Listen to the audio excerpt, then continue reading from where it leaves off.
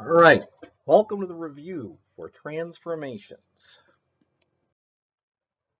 So we began this unit before spring break with some basic lessons about how to name lines and angles. But that's a line. You know it's a line because it has arrows on the end, both ends. Right? Lines go on forever. So this is line AR, or you could call it line RA. Lines. The naming of a line doesn't tell you where the letters are along the line. This is a line. The next one is a segment, or not a line segment, part of a line. Right? A line goes on forever. This is part of it. And so we know that because the points on the end are called an end point. One word, I should write that like one word. So this is an end point. So a line segment is always named by the endpoints. And notice the symbol for line segment does not have the points on it, and you can call it line segment CM or line segment MC. The last thing is called a ray. Now, rays are the tricky one. The end point, the point on the end, has to go first. You cannot call this HV. It is ray VH. And if we had ray VH going like that, right, we would not change the symbol, right? The endpoint goes first in array, and you always use two letters. If there are three letters on it, then you pick, right? So if say there's an X there, if you say CX, that's just this part of that line segment, not the whole thing. If I have an X on this one somewhere, you pick any two of the letters and name it with any two.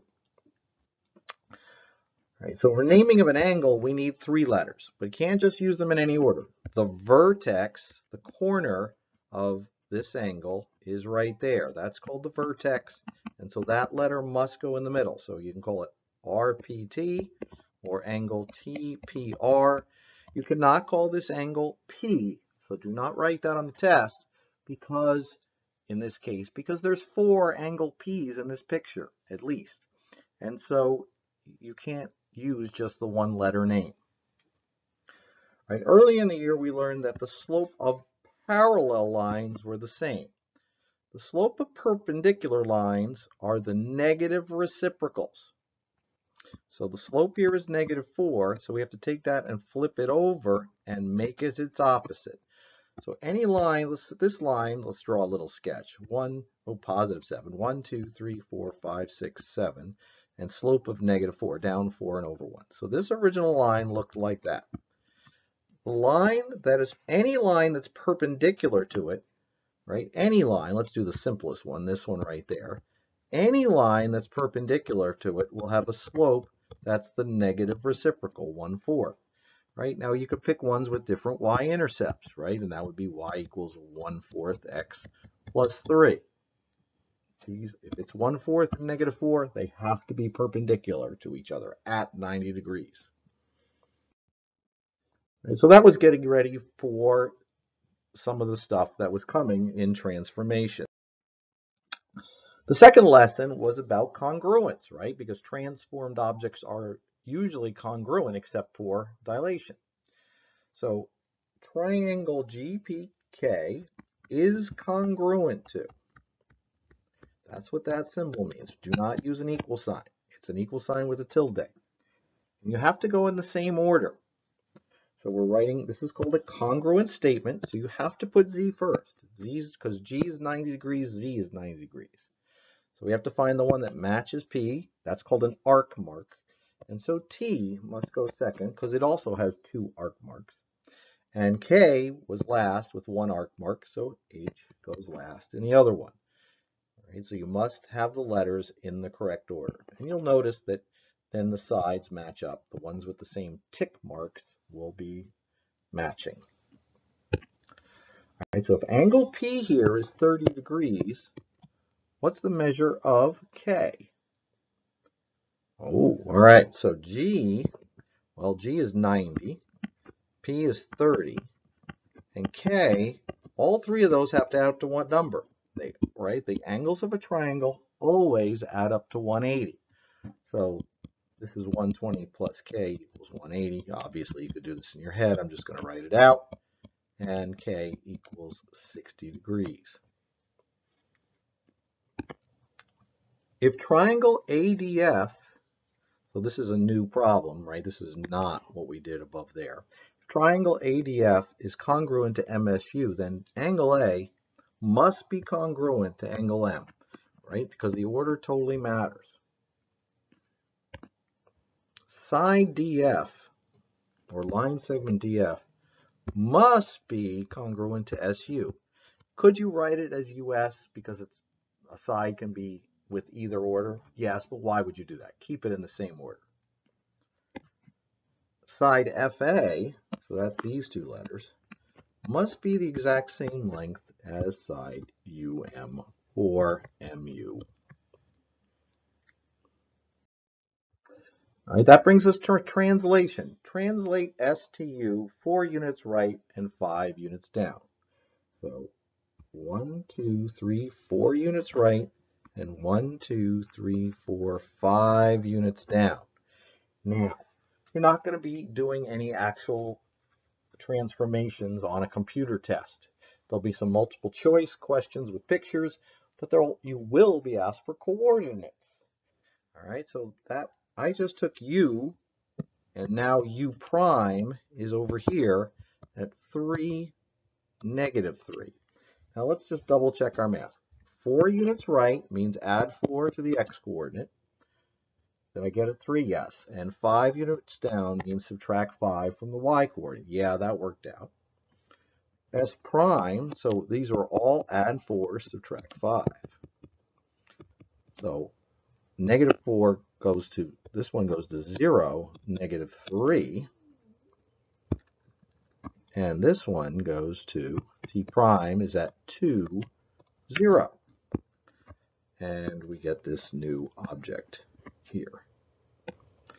All right, so I should label it T prime, S prime, and U prime before I do the next one. All right, so now we're going to take object V and reflect it across the y-axis. Be careful. All right, across the x-axis, the other one's in the way here, but always read it. Across the y-axis. So we're reflecting. Let's use a different color. Right, it's got to be the same exact distance away, so that's at -4. This is at +4. So that's V prime. So what happens when you reflect an object? Well, let's see. The one that's at -4, -5 is now at 4, -5. Yeah, when you reflect across y, y stays the same. And the x coordinate becomes its opposite. Let's just double check that. We have a test tomorrow, so the one at -4, -9 is now there at 4, -9. Yeah, the one at -1, -8 is now at 1, -8. Yeah, so when you reflect across y, the y coordinate stays the same. The x flips to its opposite. When you reflect across x, x coordinate stays the same. Y coordinate becomes its opposite. But you can always draw yourself a little sketch. All right, translate M from 5, -1, 3 units left and 6 units down. All right, so 3 units left, subtract 3 from x, 6 units down, subtract 6 from y. So she should be at 2, -7. Now, if you forget all that, you could draw a little sketch. 1, 2, 3, 4, 5, -1. Right, 3 units left, 1, 2, 3, and then 6 units down from there.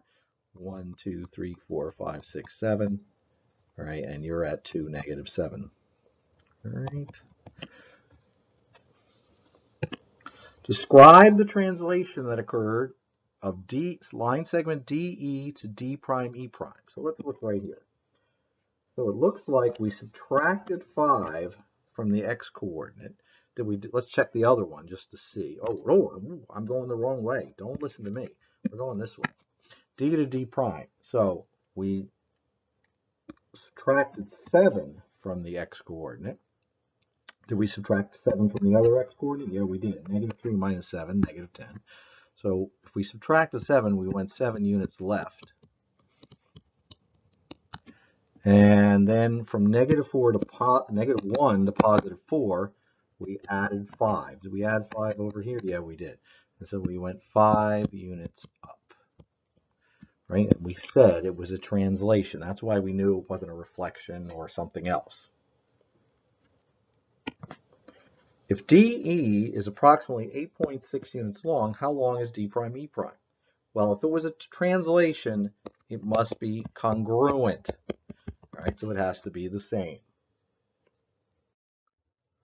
Rotate G 90 degrees counterclockwise around the origin, right? So it has to stay the same distance away from the origin. That's a 2, 2.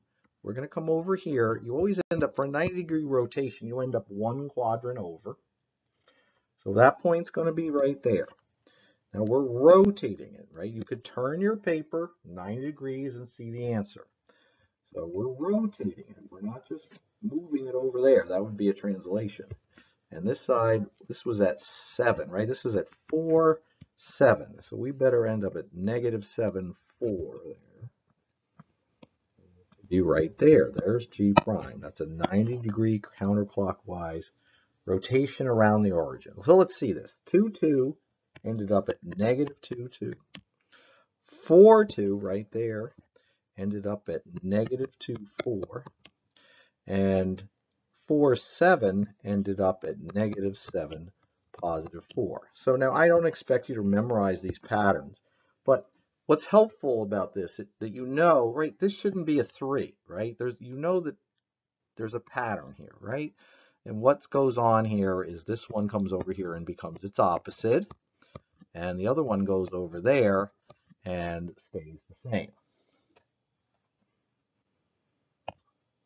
And there's a better drawing of it for G prime. All right, rotate G, that's the original one, 180 degrees counterclockwise around the origin. I didn't need to say counterclockwise. So I've already done 90. So you just do another 90. That's not so hard. All right, so again, it's got to, I almost started in the wrong place, right? This is it, right? It's got to be in that same corner, right? And it's got to be down here at 7 still. It's got to be there. So when you go another 90, right, you'll come over here. Now let's see this. This is at -2, -2.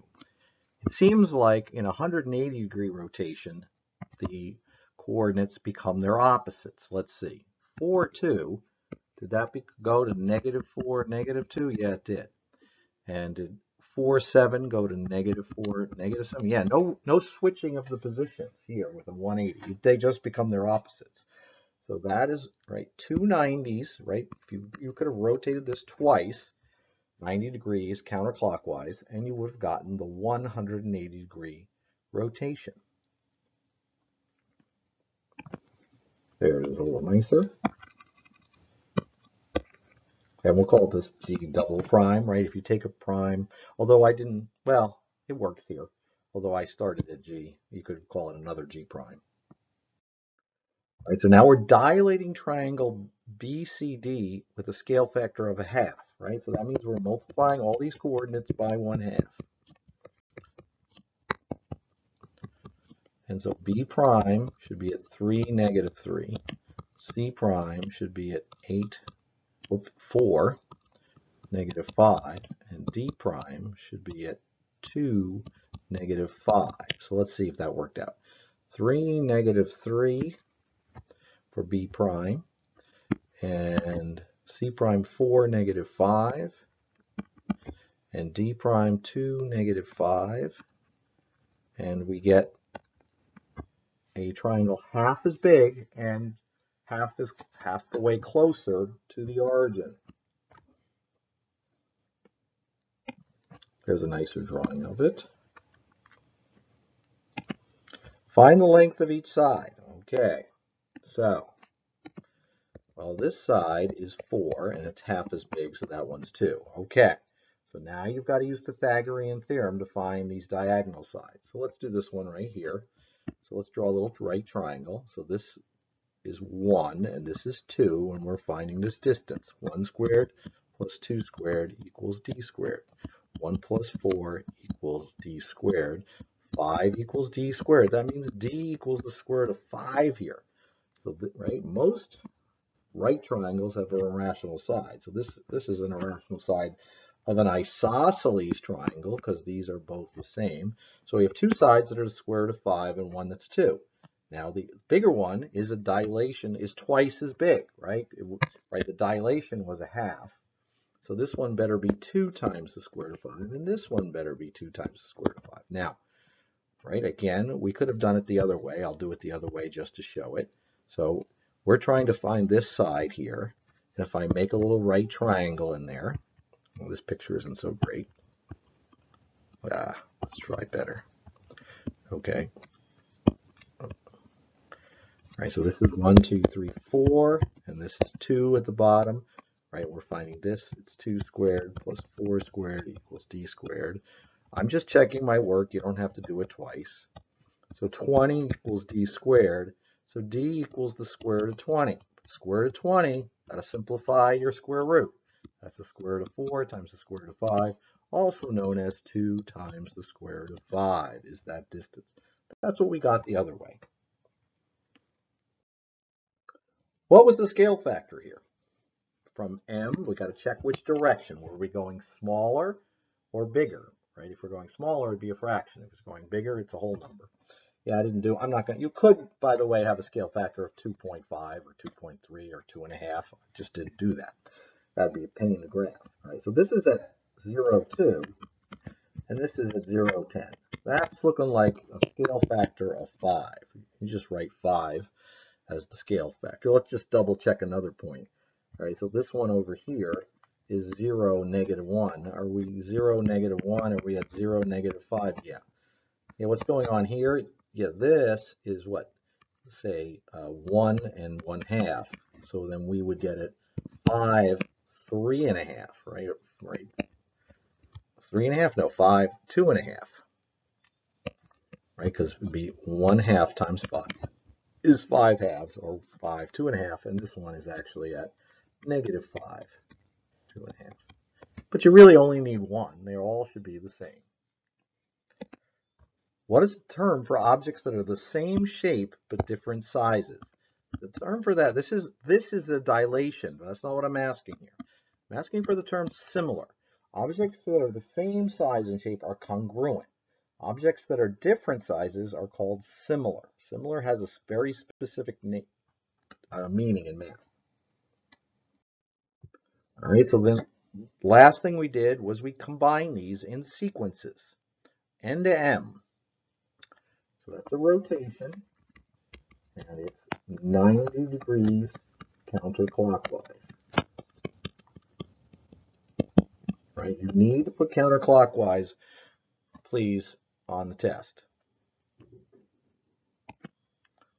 M to P. Well, that's a translation, right? It's facing exactly the same way. How much? Well, that's at 1, and now it's at negative 9. So that seems like 10 units down.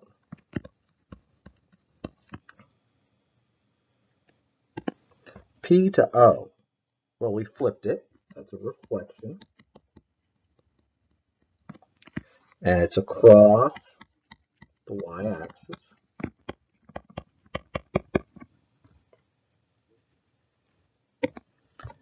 N to O. How do we get from N to O? Well, it's a combination of all the above. Right? We did N to M, M to P, P to O, combination of the above.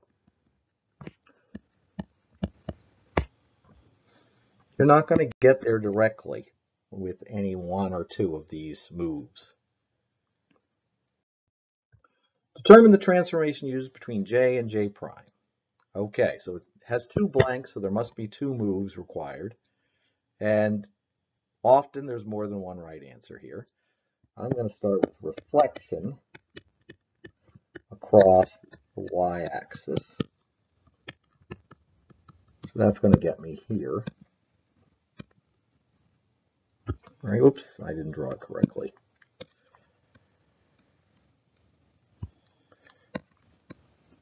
All right, and then to get down here, we have a translation. and it's a translation. We're at 1, and we're getting up at -9, 10 units down.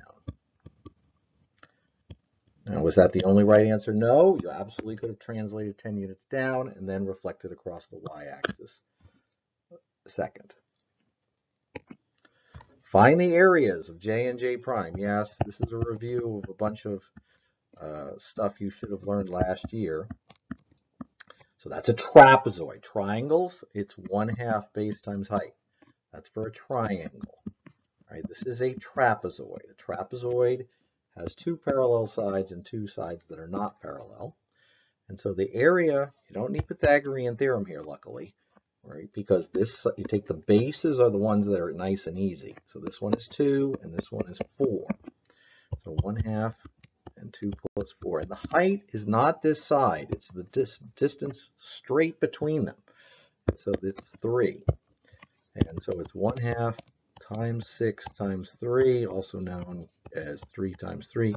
And this is an area. This is 9 square units. And they're congruent, so they have to be the same. All right, so then I did these review out of order. Usually I do it in the order we did it. We did translation of functions vertically, up and down. If 1/2 x plus 5 were translated 6 spaces down, write the equation of g of x. So you just subtract 6 from there. So it's f of x, or g of x, is 1/2 x, not minus 6, 5 minus 6 is minus 1. Right, so it goes down, right, 6 places. And so every point along here, right, this has a slope of 1/2, by the way. That can be helpful to draw the new one. And, right, so this new one should be parallel to the old one and look like that. Write a linear function that is perpendicular to 1/2 x plus 5. Now, it would also be perpendicular to g of x here. Right? Perpendicular lines have slopes that are the negative reciprocal. So if it's 1/2, you flip that over, make 2, and make it the negative reciprocal. So that's the slope of every perpendicular line. So let's use g of x here again, or let's use h of x. You can go through the alphabet. H of x, either one is fine. So write a linear function that is with the same y-intercept, so -2x plus 5. Right? It could be any other y-intercept. So the perpendicular one here, right, is -2 slope, right? Looks like that. Right? A perpendicular line makes a 90-degree, actually makes 4 90-degree angles. So there, right, there's a 90-degree. Notice it's perpendicular there, it's perpendicular there, and any of these lines that are perpendicular, they all have a slope of -2. They have different y-intercepts than the one we drew, but they all have a slope of -2. And the perpendicular lines, the slope is the negative reciprocal. All right, I'm making a mess here, so let's see what this says. All right, so if f of x equals x squared minus 9, we're translated 6 places up. Write the equation of g of x. So I'm not going to draw that because it's going to make a mess. So we have this, and we're going 6 places up. We add 6 to -9. That's all you do. So that g of x, you go 6 places up, is x squared minus 3. And it'll have a y-intercept right there. Did I draw that? I don't think so. Final question. Determine the transformations used between n and n prime. So how did I get over there? Well, they're facing at 90 degrees to each other, so there must be a rotation of 90 degrees and counterclockwise. And we mostly focused on rotations of 90 degrees. In high school, you'll do other rotations, 270 and so on, and not always around the origin. All our rotations were 90 degrees around the origin. So if I rotate that, right, this is at 2, 1. I should be at 1, 2, -1, 2 there. And this is 2, 5, right? So I should end up at -5, 2 there. And I should have some object that looks like this. right? You got to have the same numbers. They're patterns here. So I rotation of 90 degrees counterclockwise, and then we're going up there, so there's a translation. And so that was at 3, and that's at 10. That seems 7 units up. What happened to the lengths of the sides, the measure of the angles, the perimeter, and the area? They're all the same, but let's say the objects are objects with an O. Objects are congruent.